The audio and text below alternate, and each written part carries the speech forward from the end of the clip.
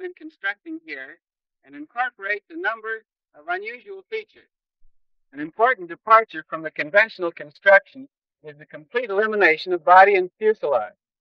The pilot, the motor, and the cargo, in the case of larger planes, is completely housed within the thickened central portion of the wing, so that the drag or resistance of the fuselage is decreased and the speed of the airplane and its general performance increased from 25 to 50%.